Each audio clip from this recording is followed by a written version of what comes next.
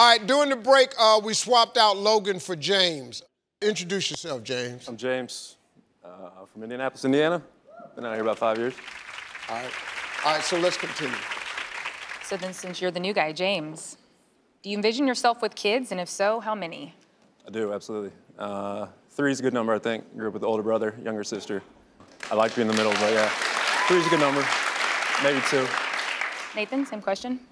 I would like to have 3, because my sister, it's just me and her, but she passed away, so if that happens to one of my kids, then I at least have another sibling to keep living on with. Diane, what in your opinion is your best and worst quality? My best quality, I'm a listener. I like to listen and be more into my lady, you know. For my worst quality, I'm not perfect, but I don't have one worst, you know. I've been through a lot, few relationships, my time, and I've grown each time. So where I am now, I feel like I'm the greatest person I could be. All right. James, same question?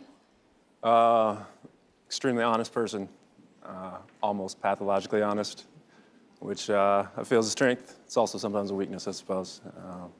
I worked in sales once. Somebody comes up with an ugly shirt, I can't be like, oh, that's a dope shirt, you should buy that. It holds me back in some ways, but I think it's a good quality, so I'm gonna give that as my answer for what do you do good now? and bad. Mostly an artist, a few other things, design, construction. You mean draw? Yeah, paint and draw, and music as well. All right. Construction and architectural design, try to diversify. Nathan, same question.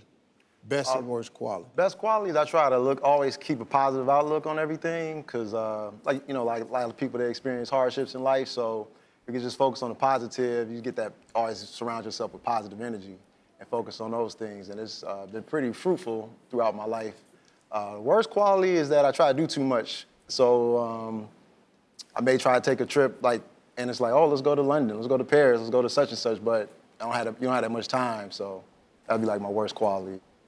So we're at that point. It's time to make a choice, Kacie. Who you believe is best suited for you? Now, I'm gonna go through the audience, and I'm gonna start with Nathan. I'm gonna get a round of applause, then James, then Baya. Now, you can listen to them. My advice to you is to trust your instincts. What are your instincts telling you? Let's start with, how many of y'all think it ought to be Nathan?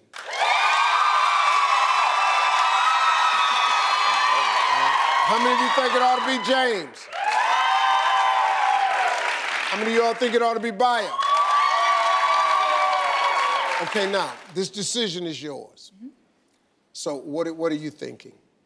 I think that I want to go on a date with Nathan. Nathan, come on over. Hey, how you doing? Take it home.